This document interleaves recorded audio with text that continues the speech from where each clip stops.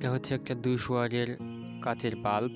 এই বাল্বটা ভেঙে, মাথাটা ভেঙে আমি ছোট্ট একটা স্টিলের পাইপ সিমেন্ট বালিতে আগে লাগিয়ে রাখছি। এর ভিতরে আমি কিছু কাঠের টুকরো ভরবো। এই কাঠের টুকরা দিয়ে আসলে গ্যাসটা হবে। বাল্বের ভিতর কাঠের টুকরাগুলো ভরে নেব।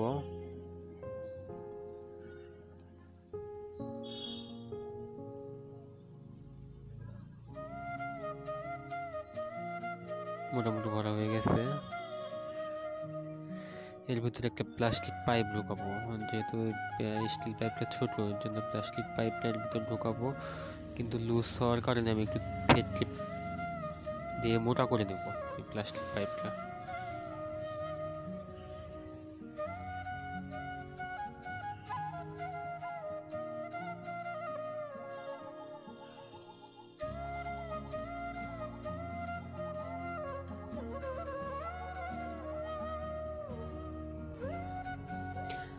তিনটা লোহার টুকরো কাটছি এই বাল্বটা বসাবো এর মধ্যে আগুন দেওয়ার জন্য আর কি। নিচে আমি কিছু কাঠ কয়লা দিয়ে আগুন দিব।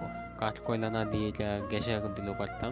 এখন ওইখানে একটু মাটি লাগিয়ে নিব, তার কারণ এটা গরমে প্লাস্টিক পাইপটা গলে যাওয়ার সম্ভাবনা আছে। এর জন্য আমি একটু মাটি আর একটু ন্যাকড়া, ভিজা ন্যাকড়া পেঁচিয়ে দিব, যেন প্লাস্টিক পাইপটা না গলে। এবার কিছু কাঠ কয়লা এর নিচে দিয়ে আমি আগুন ধরাবো। কাঠ কয়লা না দিয়ে গ্যাস বা অন্য কোনো যে কোনোভাবে আমি আগুন দিতে পারতাম।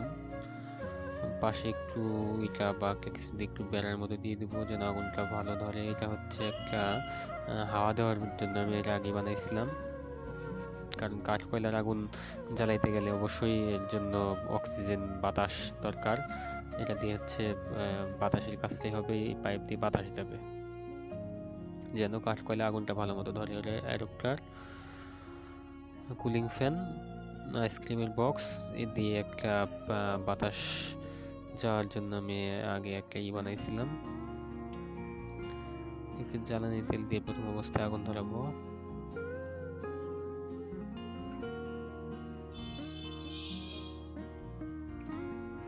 একটা বেলুন বেঁধে দিই, বেলুনটা যেন ফুলে ওঠে।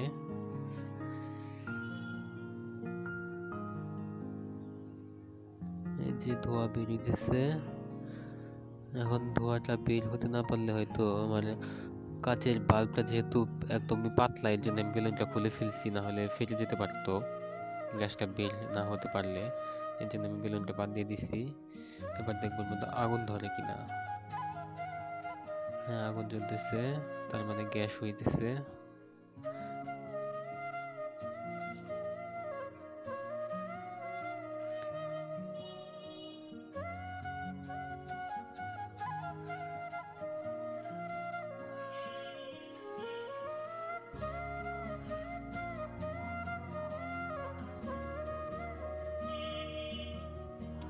এই গ্যাসে আগুন জ্বলতেছে।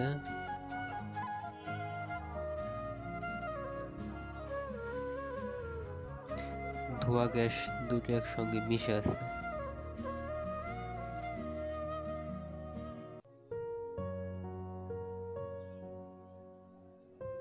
শুধু কাঠকয়লা থেকে যে গ্যাস আর ধোঁয়া একসঙ্গে বেরোচ্ছে, ওটার মধ্যে আগুন জ্বলতেছে। আমি একটা স্টিল পাইপ ঢোকালাম।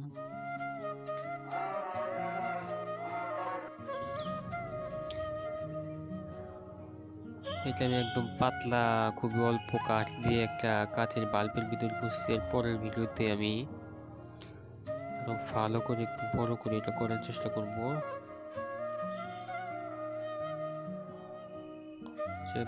গ্লাসে আগুন জ্বলতেছে।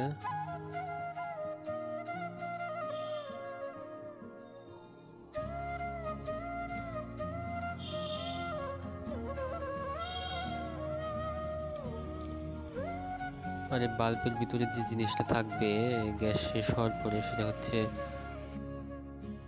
Carbon, charcoal.